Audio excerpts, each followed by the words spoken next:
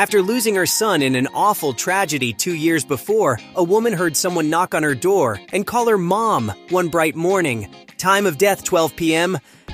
That was the exact time Jane and Sean Wiley lost their only child, John. He had been rushed to the hospital straight from his school after he got stung by multiple bees and went into anaphylactic shock. He had disturbed a budding bee's hive on the school grounds, and the offended creatures had visited their wrath upon him at the cost of their own lives and to the detriment of his. When Jane and her husband were called, the couple was in the middle of trying to make John a sibling. The news had been like a splash of cold water on their ardor, and they dressed mechanically before leaving for the hospital. "Miss Wiley, I'm afraid I have bad news. Your son was involved in a terrible accident and has been transferred to the hospital," the school principal told her. The worried parents arrived just as the doctors gave up on trying to save their boy. As the doctor exited the ER, Jane ran up to him and grasped him. "You need to go back in there and keep trying!" she exclaimed while shaking him violently.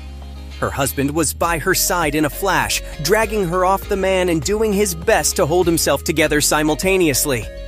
"It's done, Jane," he croaked, tears in his eyes as he looked towards his dead son's body. That tragedy shook the couple, and it took the better part of a year just for them to clean out his room. Even then, Jane would tear up each time the topic came up. Her husband fared better, but he also lost a part of himself due to grief. 2 years after the ghastly incident, Jane heard someone knock on the door, and when she asked who it was, she heard a child's voice say, "Mom, it is me." Jane knew it could not be her child, but she rushed to open the front door anyway. Nobody was there, but she noticed a small envelope addressed to her and her husband when she looked down. Did I imagine that? She wondered. No, someone must have been here because this letter didn't drop from heaven.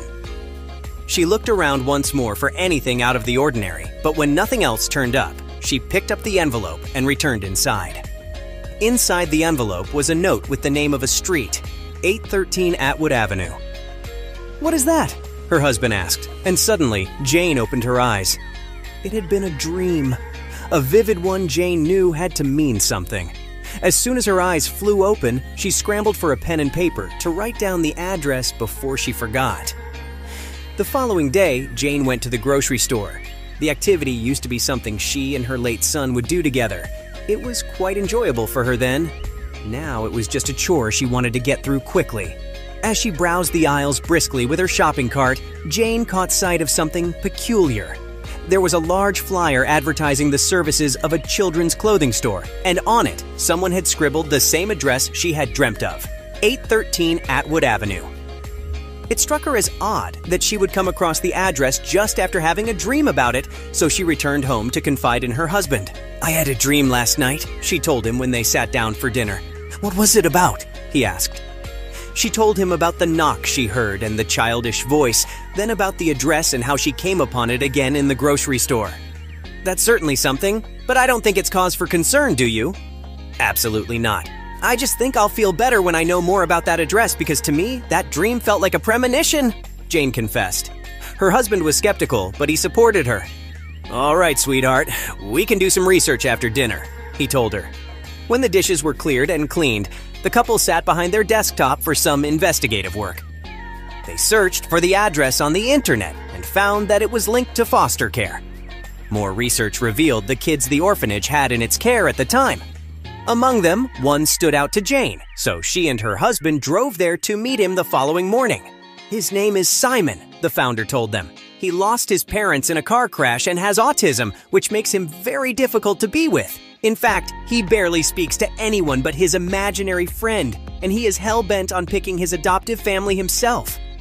"What does that mean?" Jane asked, curious. "It means Simon is the one doing the adopting here, not you two." "Oh, we are not here to—" Sean had started saying, but a quick jab from his wife silenced him. "We would like to meet this boy," Jane said. As soon as they entered the room and Jane set eyes on Simon, she understood why she had the dream. The boy needed a home. The orphanage founder, who introduced herself as Mia Cochran, excused them so they could spend time alone with the child. As soon as she left, Simon looked up from the toys he had been playing with and spoke. "My friend says you are good people and that he does not want you to be alone anymore." His words shocked Jane and Sean. "Your friend?" Sean asked. "Yes, my friend. Do you not believe me as well?" Simon asked. We do, honey, but… Jane started to say. John, Simon said, shutting her off completely. He said to say his name is John. It was all the couple needed. They started the adoption process that very day, and within the week, Simon was installed in John's former room. And that was how Jane's late son helped her meet her new one. One day, Jane heard a knock on the door again and heard a voice saying, "Mom, it's me." But this time, it was not a dream. It was her, Simon, returning from school.